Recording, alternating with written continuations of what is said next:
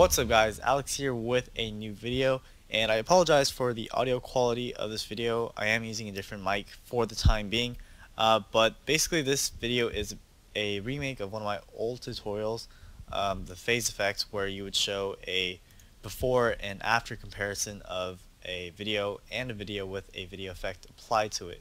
But this way, it's not necessarily an easier way, but it also is a different way of doing it, and there's a lot more things you can do to show this before and after comparison. So in this way, I'm going to show you guys how to do it using the masking tool, and this is what the result should be.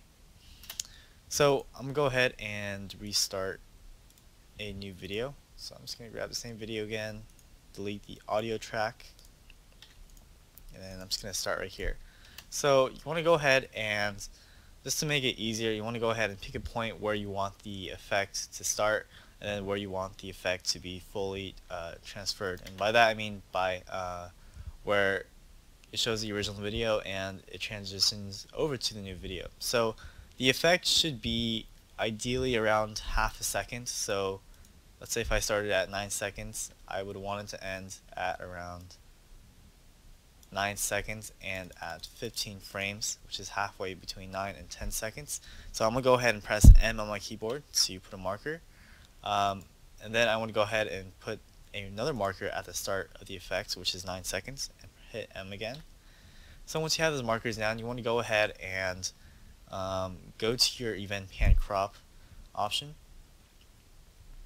and then you want to make sure that your scene cursor is on, so whenever you move your cursor on the timeline, it moves along with the cursor on the actual timeline as well. So you want to go ahead and go to the start, and then open up the event pan crop window again, and we're going to go ahead and select mask.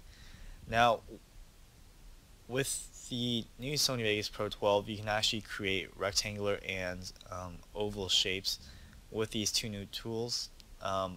In previous versions, you're going to have to make your own rectangle, which isn't really perfect, but it will also work for this tutorial as well.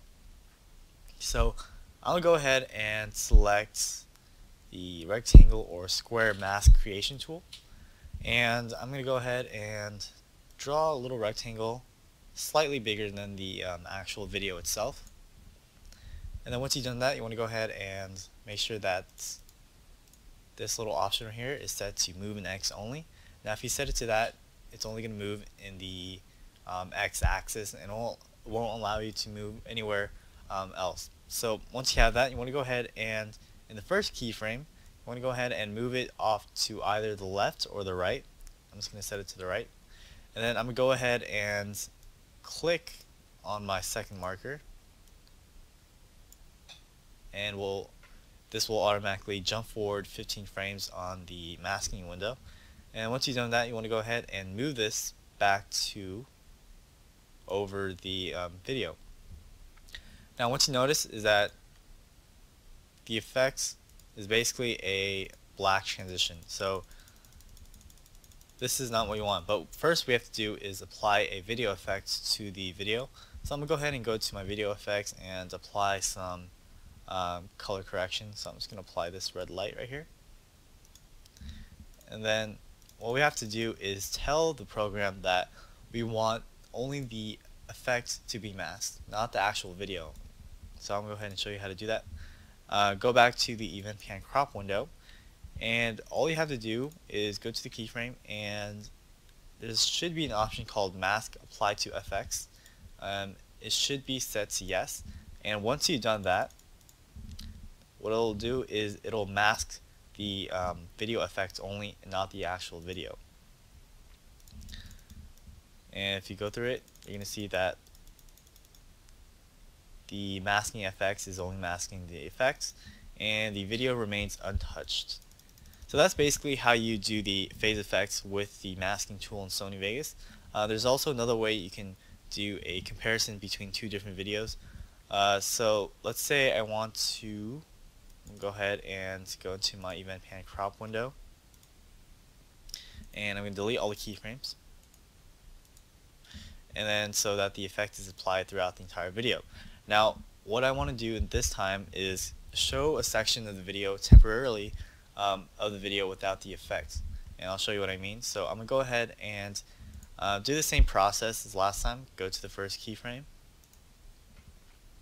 make another keyframe, and then I'm just going to draw a really long rectangle, but I'm not going to fill up the entire video as you can see here. So with that, I'm going to move it off to the side, go to my second keyframe, and then I'm going to